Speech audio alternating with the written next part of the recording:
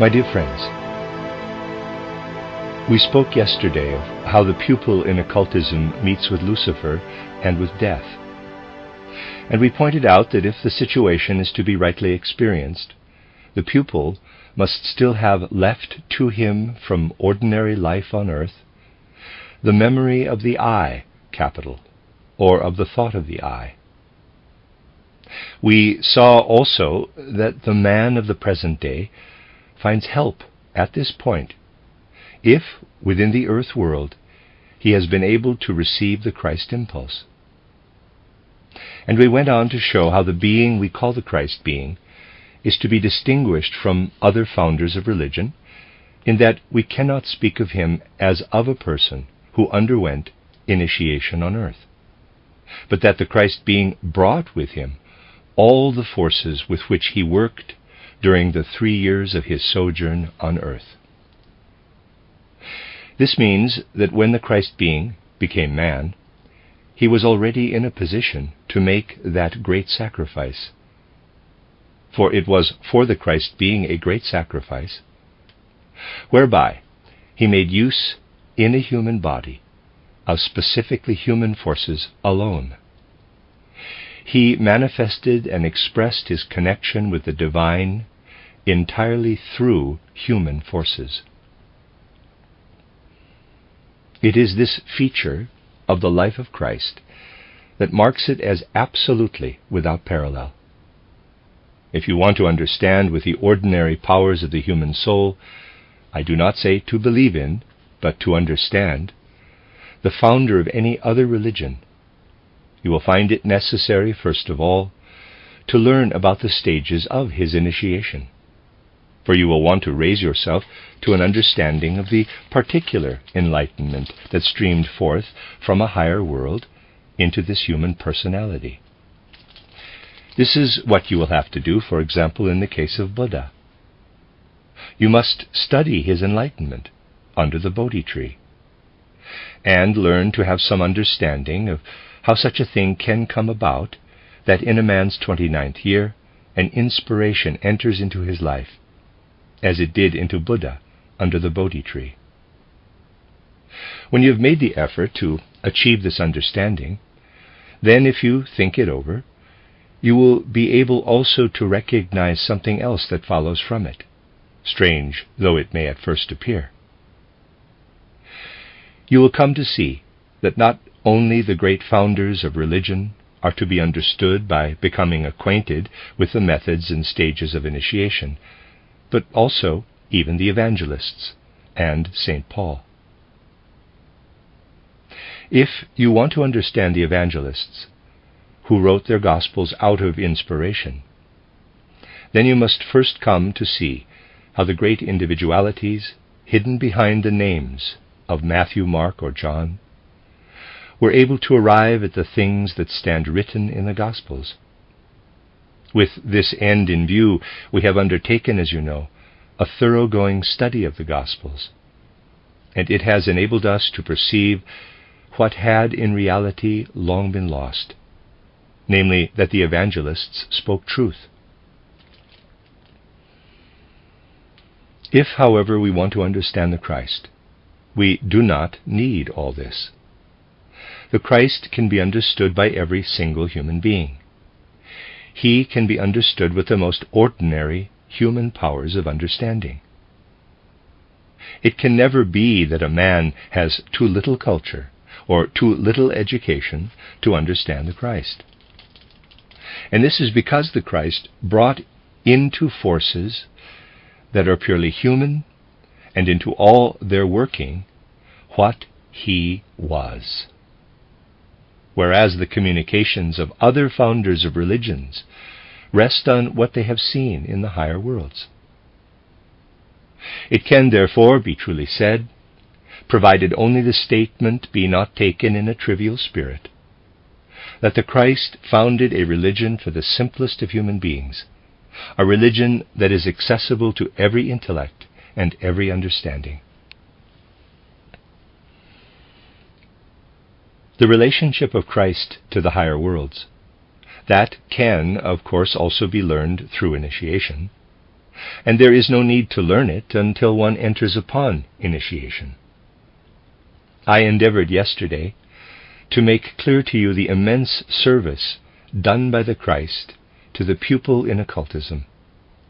Christ gives him the means whereby he can remember his I when he is in the higher worlds. Without the Christ impulse, this cannot be done. Christ thus becomes a helper in the initiations of modern time, and will be increasingly so for pupils in occultism. As man advances in wisdom, he will realize how deep is his need of the Christ. Christ is there for the simplest of men. On the other hand, he is also there for those who need wisdom, and again more wisdom, and yet again still more wisdom. That is the nature of the Christ. And it is connected with all those things of which we were speaking yesterday. It follows from this that the further man's evolution goes, the more understanding will there be for the Christ. The understanding will grow and spread. There will be an increasing number of people who recognize that while there is complete justification for saying that Christ is there for everyone, even the simplest and humblest, and that everyone can find him, he is, at the same time, also there for those who are under the necessity to seek wisdom, those who feel a deep inward obligation to follow after wisdom. We will now leave this thought for a little and return to the meeting of which we spoke yesterday. First, man meets Lucifer.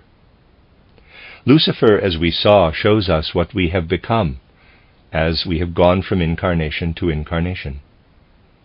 And we found yesterday that the form or figure that Lucifer shows us is positively ugly.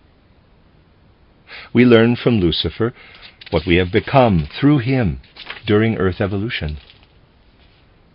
It is important that the pupil learns this in the right way and does not remain at the point where Lucifer shows him what he has acquired through the gods, saying to him, quote, "There is your destructible form. What you have acquired through me is immortality." Close quote. And then this immortal form shows itself as unsightly. The pupil must not stop there. As one contemplates the path of initiation, we have here in mind the feeling comes over one that Christ can not only help in the way we described yesterday, but can also help man to change the form. This requires, however, that man shall resolve to remain true to the Christ impulse, never to lose it, but strive always to understand it more and more.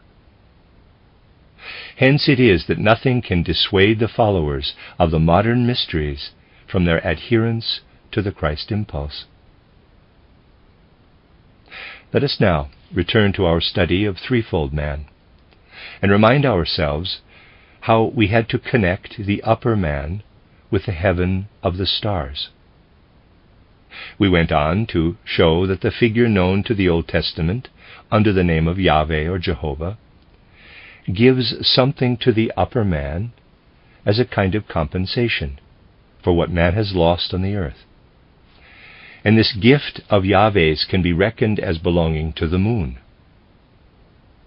Summing up our study of these connections, we may therefore say, the upper man is in a certain sense coordinated to the moon, while the middle man, the breast man, that carries the heart in him, is in a sense coordinated, as we saw, to the sun. We can accordingly form some idea of what occult schools and mysteries have always understood by the coordination of the middle man, the man that bears the heart in him, to the sun, and of the man that carries the head either to the whole starry heavens or to the moon. But now, Lucifer has also had his influence on man. Even as we carry in our middle man the influence of the sun, and in our head man the influence of the moon, as I described it for ancient clairvoyance, so do we carry in us the influence of another star, and we have to think in a corresponding way of the forces that ray out from this other star. You will readily imagine that the influence must needs be of a different kind from the influence of sun or moon. The moon influences still worked in olden times with such effect that human clairvoyance took its course in a 28-day period. In the course of 28 days, man felt himself now in a more, and now again in a less, clairvoyant condition. This was an influence that could be directly perceived. The sun influences are, of course, obvious. We shall not need to waste many words over the fact that the whole of the middle man depends on the sun. What was said in the last lecture should suffice. The influence of the third, which is to be found in the region that appears to us in initiation as the region of Lucifer, works, on the other hand, in a spiritual manner. Here we can no longer speak of an influence that is easily evident. Many an influence, even of the moon, can be disbelieved on this account. Nevertheless, there are still people who speak of an influence of the moon on the nature of man. As for the sun's influence, no one will deny that. It goes without saying, however, that influences of other stars are not admitted by the materialist. He must of necessity repudiate them, for they are spiritual, and he cannot admit the influence of spiritual forces. Nonetheless, it is a fact that just as there is in the upper man the connection with the moon, and in the middle man the connection with the sun, so are the influences of Venus connected with the form of man that meets us when we cross the threshold of initiation. Note that we are speaking now of the star which the astronomers of today call Venus. Venus is thus the kingdom of Lucifer. At first we learn, through initiation, that the lower man, the man we call the third seven-membered man, is that part of the whole nature of man which has been apportioned by the higher gods to the kingdom of Lucifer. But Lucifer has, by a method of which we shall speak further, acquired mastery over the whole human being, even as Yahweh or Jehovah also took possession of the whole human being. If you want to have a complete picture of the working of Yahweh or Jehovah, then you will have to see it in the following way. Take first the head man, as you have learned to know it from the earlier lectures. Into the head man works the power of Jehovah, which corresponds to new moon, the moon that is bereft of light, the moon that does not ray back sunlight onto the earth. The physical sunlight that is reflected from the moon, that, on the other hand, is to be thought of as the influence of the Jehovah forces, which proceeds from the moon onto the lower man, the third man. So that, leaving out the breast man in the middle, we find, working upon the lower man, the Jehovah forces that correspond to full moon. The middle or breast man receives, as we know, the sun forces. As we shall see, however, moon forces work there too. Jehovah forces have in this way obtained a kind of mastery of the entire human being. They work in alternating periods upon the head man and the lower man, the influence on the head man corresponding to new moon, and the influence on the lower man to full moon.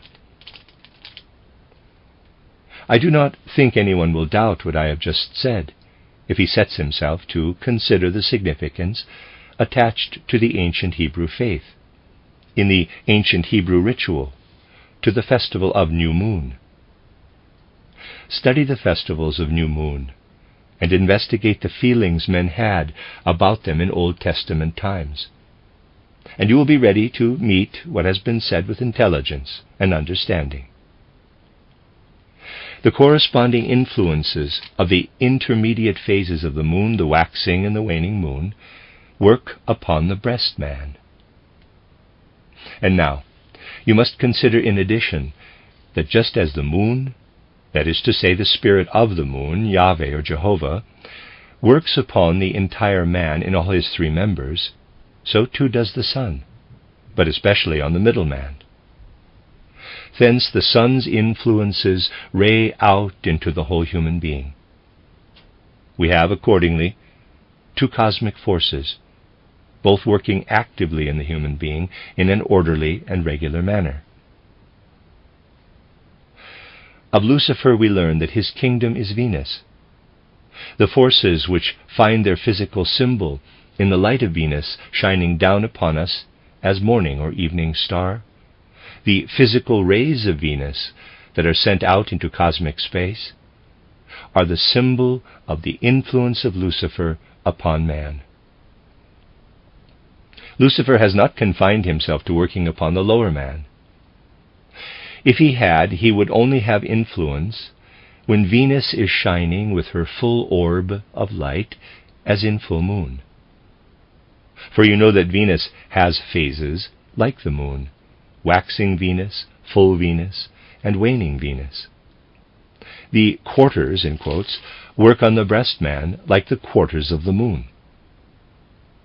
The Venus that works spiritually works on the head man. We can, therefore, behold in the working together in the heavens of sun, moon, and Venus an expression for what in respect of man are spiritual workings. Please note, an expression for what is in the spirit of man.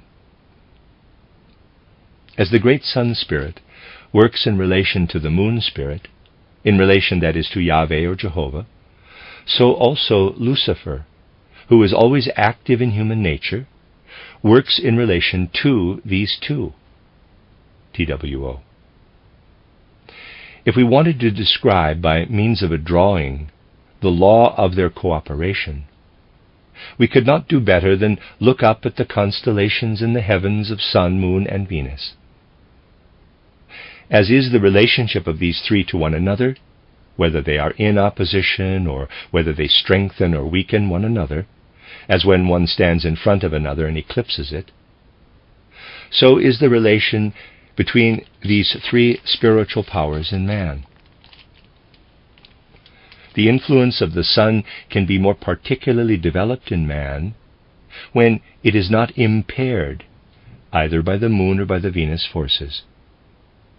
It may, however, also happen that the sun forces, the forces that are in the middle man, in the heart, are eclipsed by the moon. The head forces and eclipses can occur also by the action of Lucifer, that is, of Venus. As you know, there are times when Venus passes in front of the sun in cosmic space. Thus the connection of the inner trinity in man, the sun spirit, the moon spirit, and the Venus spirit, or Lucifer, is symbolized in cosmic space and expressed in the constellation of sun, moon, and Venus.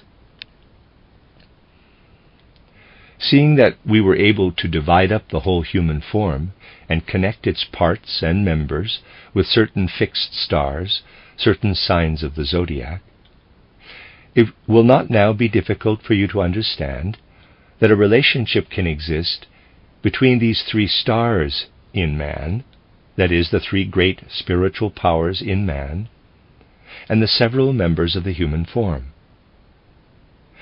We have to recognize, for instance, a particularly significant phase of this relationship when the heart in the middle man, or rather, when the powers of the heart, the powers of the sun spirit in the middle man, exert their utmost influence. In the middle man, you will remember we saw inscribed the sign of Leo. We can therefore say that when the sun exerts his forces especially on that member of the human form, to which we give symbolically the sign of Leo, then a remarkable constellation is present in man. Another remarkable constellation is present when the Jehovah forces are especially strongly developed in their spiritual character, let us say in the sign of Aries, which signifies the upright posture, or in the sign of Taurus, which denotes, as you know, the forward direction of the organs for the purpose of producing speech. For these are the parts of the human form which necessarily have an original and peculiarly deep relationship to the moon forces. When these members of man's form are very highly developed, then it denotes a particularly favorable constellation for the human being. You will be able now to discern wherein the fundamental principle, the real essence of astrology, consists. I have certainly not the intention of going fully into the subject of astrology in these lectures. There would not be time. But I want at this point to call your attention to its true nature. We can put it in a very few words. You see, man, as he stands before us with his threefold, seven-membered form, is in connection and harmony with the spiritual powers corresponding to the cosmic realms. For, as the forces of the sun spirit that work in man correspond to the spirit of the sun, as the forces of the moon correspond to the head man, and as we have corresponding to the third man, the forces that are distributed over the whole human being, similarly, is there a correspondence between the several members of the human form and the fixed stars, so that their signs can be ascribed severally to these various members of man's form. And we have before us man, complete in his physical form.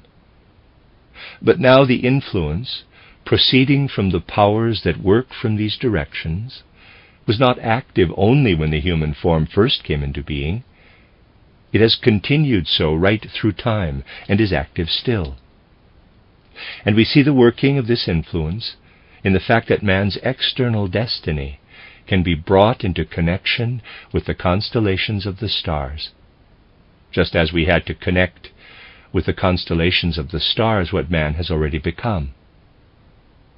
If it was auspicious for man's organization that his sun forces cooperated with these members of his form to which we ascribed the sign of Leo, then it will also be auspicious today for certain qualities and characteristics in him if some important moment of his life, notably the moment of birth, falls when the sun is in the sign of Leo. That is to say, when the sun covers Leo, so that these two forces mutually strengthen one another or in some way influence one another. For as what man is today stands written in the heavenly spaces, in the writing of the constellations of the stars, so stands written there too what is yet to happen with him. This is the ground of true astrology. You will see at once from what we have been considering that you really only need to know occultism, and you have at the same time the root principle of astrology. This will show itself all the more clearly as we now go on to describe the second stage of initiation. We have seen that in order to attain to the first stage of initiation, it is important for the pupil to take his start from the human form, from man as he presents himself to physical sight. For the next stage, he has to choose something else as his starting point, namely the inner movement of man. Note carefully the distinction. First stage, starting from the human form. Second stage, starting best from the inner movement of the human being. Let us now consider for a little, as before we considered the form or figure of man, the movements that take place within him. We have, first of all, a movement which, although in later life man scarcely performs it any more, has once been carried out by him with all his might. Otherwise, he would remain a four-footed creature, obliged to crawl on the ground for the rest of his life. Man has to perform the movement which changes him from a crawling to an upright child. For man is not merely an upright being in his form. He is a being who during his life lifts himself upright. So that the first inner movement man performs, for it is an inner movement, is the movement of lifting himself into the upright position. The second movement of an inner kind is again one that man must acquire for himself as a child, although this movement he continues to use throughout life. It is the movement of speaking, the movement of the inner life that has to be performed for the, in quotes, word to arise. You must realize that a whole sum of inner movements is necessary in order that the word may be brought to expression. There is, however, still another movement, a more hidden one, that has also to be learned in early childhood. We may say, man learns both movements together. As a matter of fact, he learns the speaking movement earlier than the other. Parenthesis, you will find a more exact and detailed account of all this in my little book titled The Education of the Child from the Standpoint of Spiritual Science. Close parenthesis.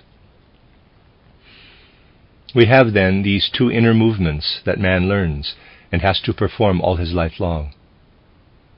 Of the speech movement we are quite conscious. Everyone knows that he makes it. But not everyone knows that when he thinks, a delicate movement is taking place all the time in his brain. To discover this requires a rather fine and subtle power of observation. Do not infer that I am talking materialism when I talk about a, quote, in quotes, movement.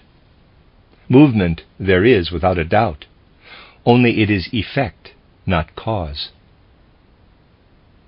We have therefore here two inner movements, the movements of thinking and of speaking. If now we go further, we discover as the next important movement the movement of the blood. This is one of the movements which must necessarily take place for man to be man. The sequence is apparently rather arbitrary, but that need not disturb you. The fifth movement, which must already be there in order for the blood movement to take place, is the movement of the breath. This is a specific movement, with an independent existence of its own, distinct from the blood movement. As I said, the sequence is somewhat arbitrary. We could, for instance, as was hinted, interchange the second and the third, but that is beside the point. Here again, we could put the breath before the blood movement, and if we were considering more especially the lungs, we would certainly have to do so. If, however, we are looking rather to the origin of the movements, then we must take them in the sequence I have given. Because especially in the case of the male human being, the real center and origin of the breath movement is in the diaphragm, and that is underneath the heart. When, therefore, our object is to build up a sequence from the point of view of origin, we have no choice but to take the movements in the sequence I have given. The sixth movement, we are still speaking of movements inside the body that are necessary to life, is one that certain inner organs have to perform.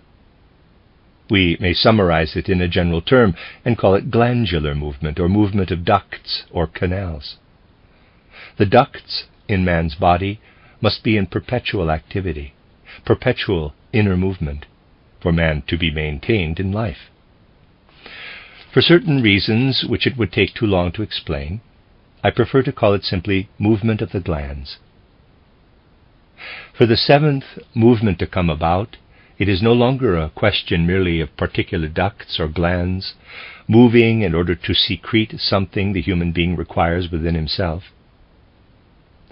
The seventh is a movement performed by the whole body as such, and it is carried out when nature has set all in train for a new human being to be born.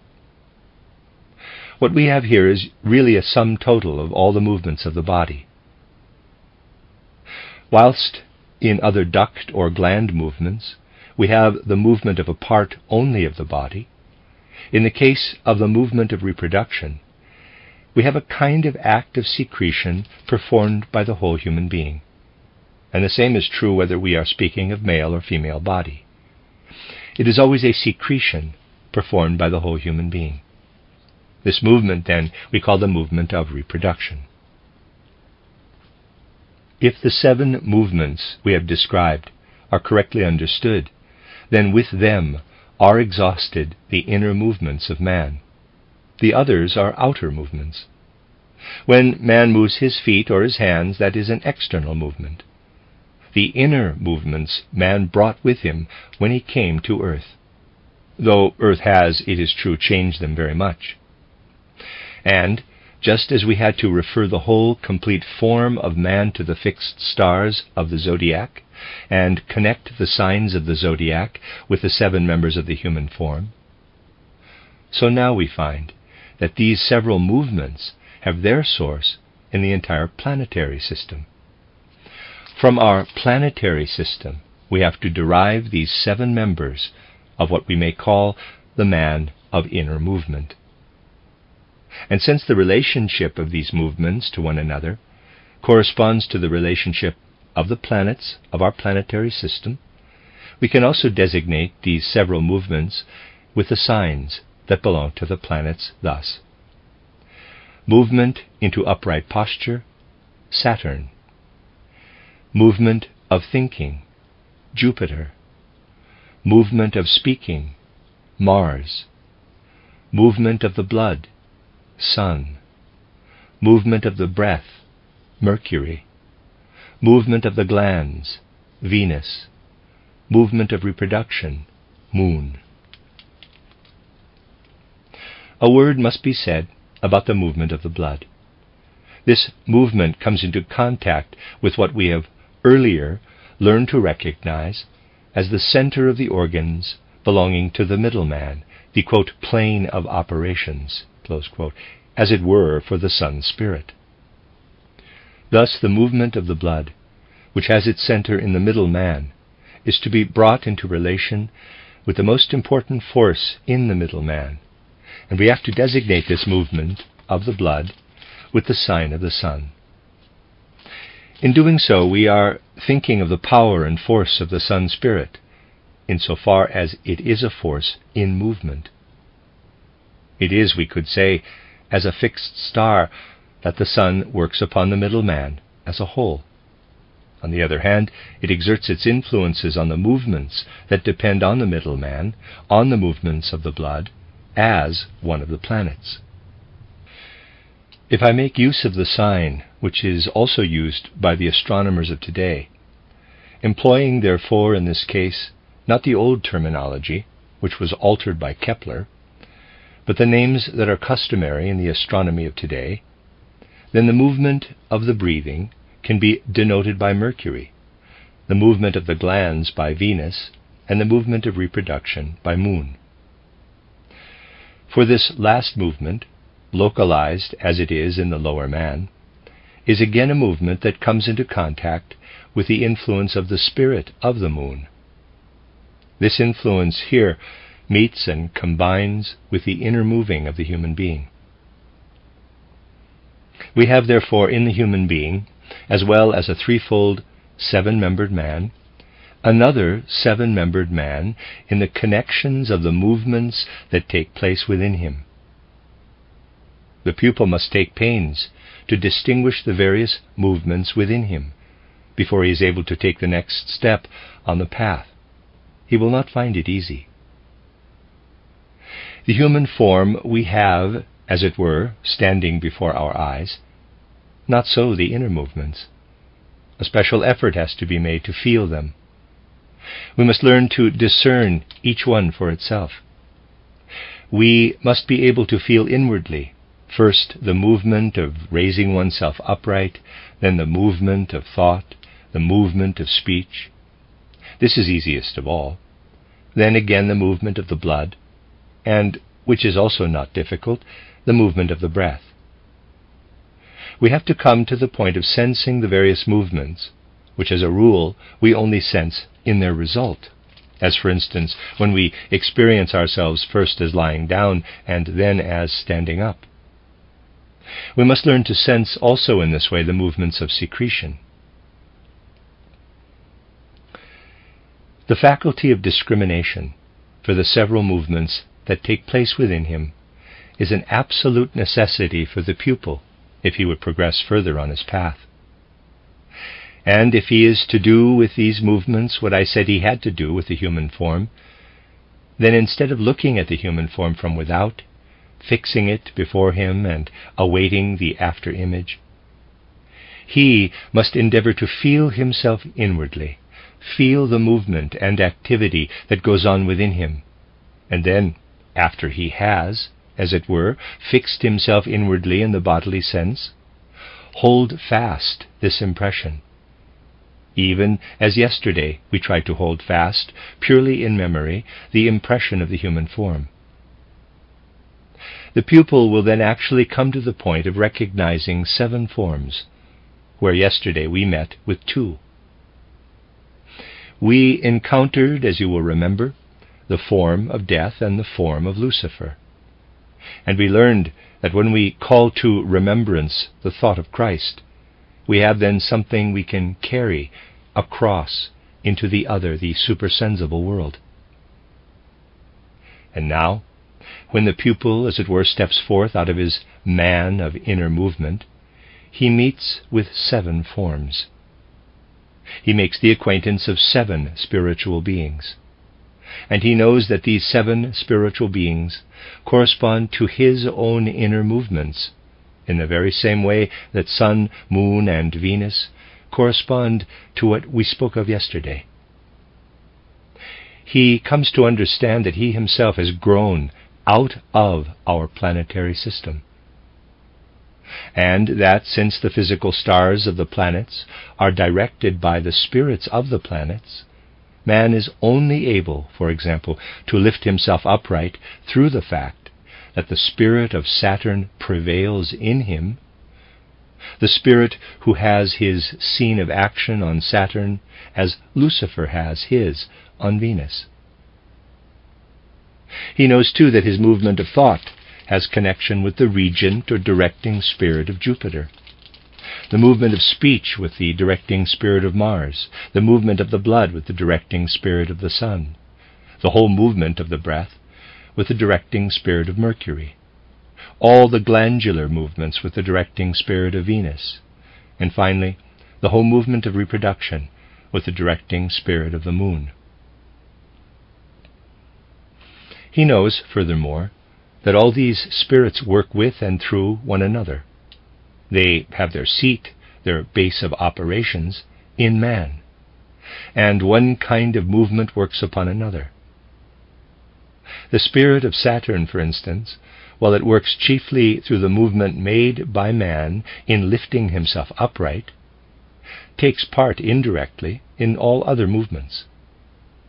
A significant situation occurs when the guiding spirit of Saturn manifests his forces with peculiar strength in the sign of Aries, or in the sign of Taurus.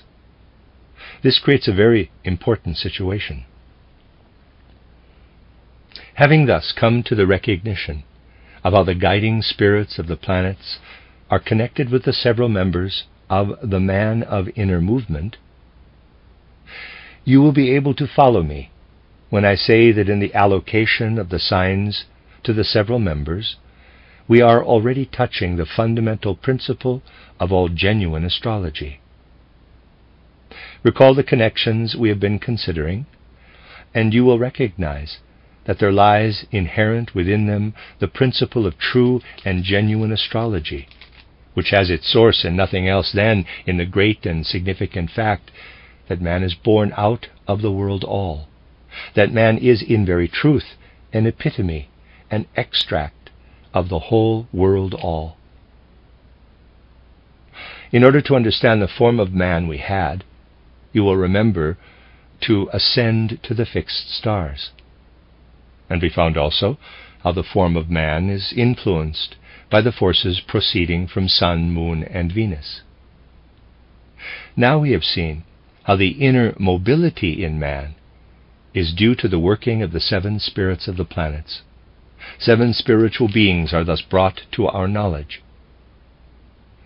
And here we discover something that is of peculiar importance. Among these 7 spirits is the spirit of Venus, whom we have already come to know as Lucifer.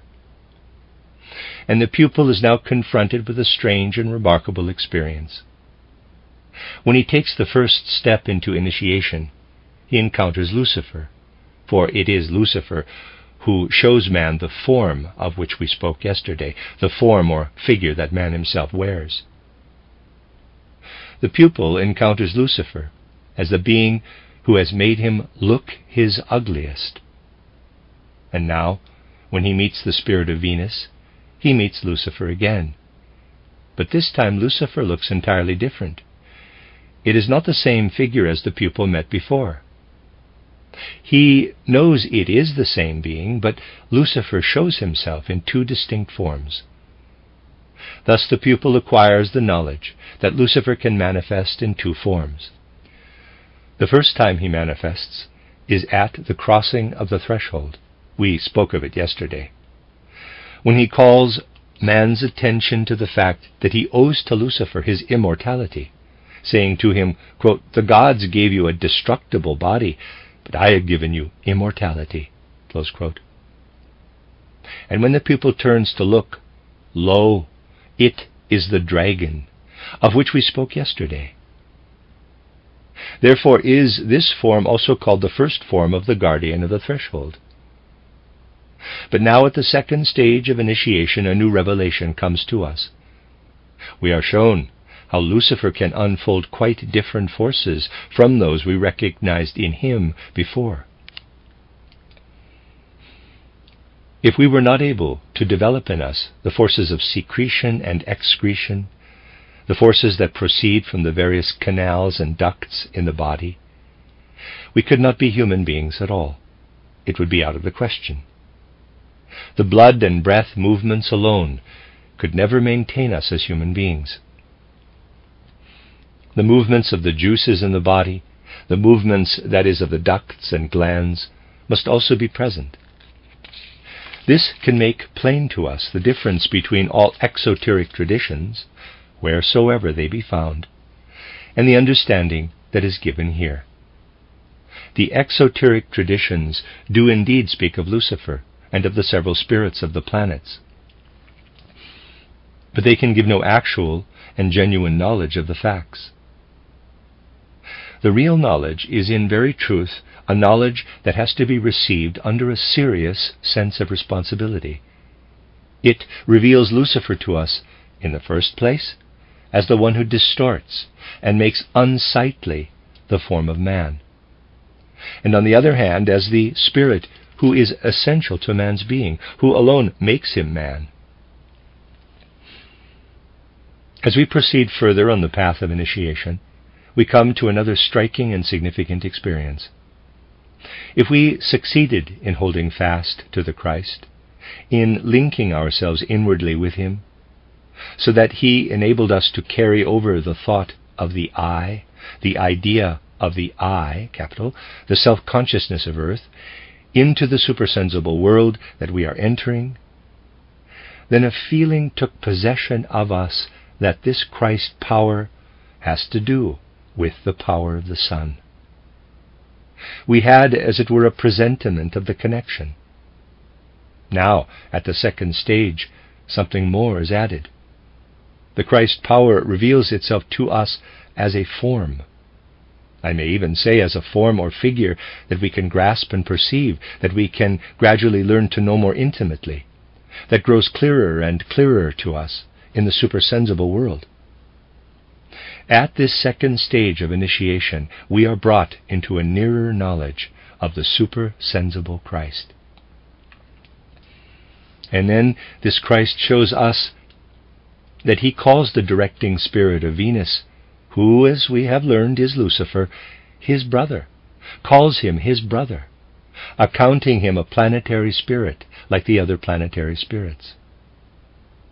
So that when Lucifer shows himself in the second stage of initiation, he at once reveals himself as a planetary spirit, taking his place among the 7 regions of the planets as among his brothers.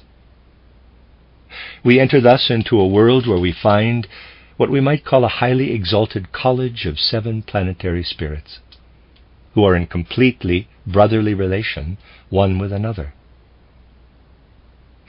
But here lurks a danger, and the pupil must needs possess himself of a great deal more knowledge, if he is not to go under at this point. For he must on no account simply receive easily what here shows itself to him. He must earnestly endeavor to acquire an exact knowledge of what lies behind it. When we come to enter into occult knowledge in detail, we can look in many directions for help to find our way. Although we have learned to recognize the 7 brothers, who are the 7 planetary spirits, we are still a long way from any full knowledge of them. 7 brothers may be quite different one from another, and the difference does not perhaps show itself at first sight. We have to look a little nearer. We have to study them in detail, if we would gain a more intimate knowledge. At this point, I want to bring forward something which, if you examine it carefully and test it by the side of what you know from exoteric myth, you will find to be well-founded and reasonable, even though it appears strange at first. It will prove to be authentic, for it is a direct outcome of occult research. Compare it with the religious and historical records from olden times, and the demands of your intelligence will be completely satisfied. The farther you look into it with your ordinary understanding, the more will you find yourself able to say yes to what I am now going to tell you. For it is a result of occult investigation that is comparatively easy of approach to the man of the present day. We must first of all find something to take as our starting point. We must begin from some known fact. For the moment, let it be the fact that we have come to a knowledge of these 7 cosmic spirits and their kingdoms. We have, however, only learned to know the ruling spirits with their kingdoms, the corresponding planets. We must go further. We must investigate these kingdoms more closely, as far as occult research will allow. And the following is one among many ways that offer themselves to the pupil of our times, who sets to work conscientiously with the means afforded in modern practical occultism. He can take his start always under the guidance and counsel of an experienced occultist, from the study, for example, of the life of Gautama Buddha. I have frequently emphasized, and must here emphasize again, that the life of Buddha is to be understood as the Buddhists understand it, and not as it is interpreted by materialistic historians. We must first come ourselves to the recognition that Buddha became Buddha by passing through a great many incarnations, that he became first a bodhisattva, and then, having been born as the son of King Suddhodana, ascended in the 29th year of his life to the dignity of a Buddha. We must know that the ascension of the bodhisattva to the stage of Buddha means in actual fact that such an individual has his very last incarnation on earth in the life he lives as Buddha. When he has become a Buddha, he never returns again into an earthly body, but works in other than earthly worlds. This must be quite clear to us from the beginning.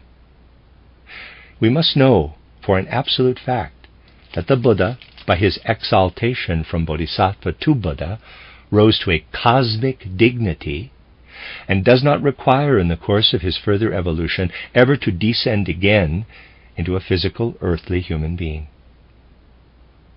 Those of you who have followed my lectures will remember that I have alluded to one single occasion when the Buddha, so to speak, allows us to have a glimpse of his further evolution.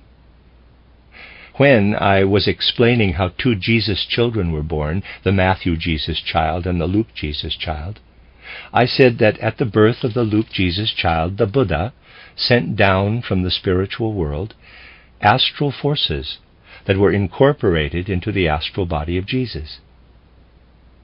Mention was thus made of the Buddha sending down forces to earth. In Norrköping, I told further how the initiates were able to meet with the Buddha in still another way. Nevertheless, it is still true to say that since his life as Buddha, he has lived no more on earth. An occultist, however, who goes far on the occult path, can follow also further the path of Buddha. It is, of course, now no earth life that he follows. In the field of practical occultism, the question arises, what has become of the Buddha, since he incarnates no longer in a physical human body? We can, as it were, go in search of the Buddha. We can look for him in the wide world. It may seem strange to you, but the initiated find the Buddha engaged in a great and mighty task, a task of deep significance. When the eye, EYE, of the occultist has been opened, and he looks out into the vast spaces of the world, he beholds a remarkable sight.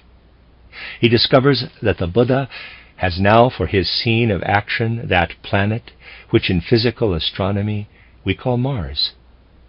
And he can do no other than relate, in all seriousness, how since the time when the Buddha acquired the faculty, which made it no longer necessary for him to appear again in earth life, he has been given a new mission. This new mission of the Buddha we can discover by making occult observation of Mars. As we enter upon this study, the true and original mission of the Buddha becomes clear to us. We find by occult investigation that the beings on Mars who correspond to men on Earth, they are of course of quite a different nature, but for the moment let us call them Mars men, at a certain time in their evolution were in a similar condition of need as were the Earthmen in the fourth post-Atlantean period, when the Christ had to come to them. And as Christ became a Savior and an awakener to life, as that was a mission for the Christ in regard to earth humanity, so is it a further mission for that Bodhisattva, after he became the Buddha, to be a Savior and Redeemer of Mars men. He has to accomplish on Mars an event similar to the event that the Christ had to bring to fulfillment on earth. When therefore we study the life of the Buddha, we find it falls into two parts. There is, first, the time when Buddha worked for the Earthmen, and brought them all that they were due to receive from him, including what he had already brought them during the time when he was a Bodhisattva. Then there is the later part of Buddha's life, when he worked outside and beyond the earth, when he rose to a higher power and strength, for which his course on earth was but a necessary preparation. For Buddha grew upward into the power of one who is a Savior and Redeemer.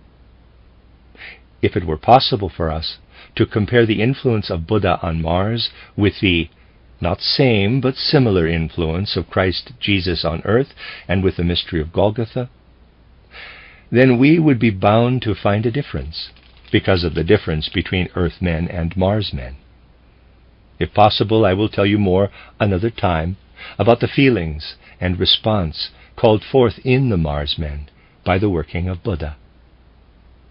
As you see, tasks are set for the beings who evolve in the cosmos. The moment a being rises from one state or rank to another, a new task is placed before him. And man, who has to fulfill his life's course on earth, comes into touch, during his time on earth, with beings who, like the Christ, have from the beginning a cosmic task, and also with beings who, in their evolution upward, leave the earth and rise then to a cosmic task, as was the case with Buddha.